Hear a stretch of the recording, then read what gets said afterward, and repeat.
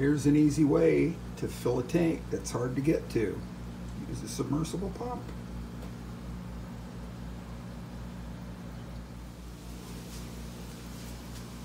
I'm doing a water change on my farm tank. For whatever reason, the other day the ammonia was really high. I drained it and put it back, and then this time the ammonia was good, but the nitrites and nitrates were still high, so I'm doing a water change on it. And since it's at the bottom of the rack, and it's full of these little potted plants with sand, there's no real easy way to just pour water in without, I can get some in. I can, excuse me, I got little 2-gallon buckets that I can pour over the top, but it'll wash all the sand out of the pots. So I'm using a little submersible pump that I got from Amazon. Works really well. I've got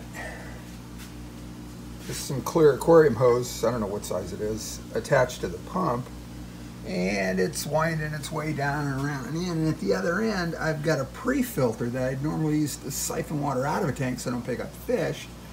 And this time I'm using it just to diffuse water going into the tank so I don't,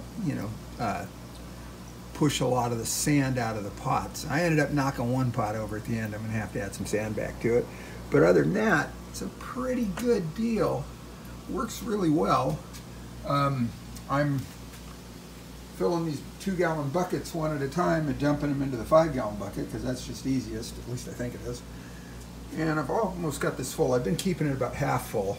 I'm going to go ahead and fill it up all the way, and I will check the parameters later because I want to get some fish in here. Mosquitoes keep showing up inside, the mosquito larvae, and I don't want that, and I know my wife would kill me if she found out. So put some guppies in here, or some sort of live bearer that'll eat the mosquito larvae as they go.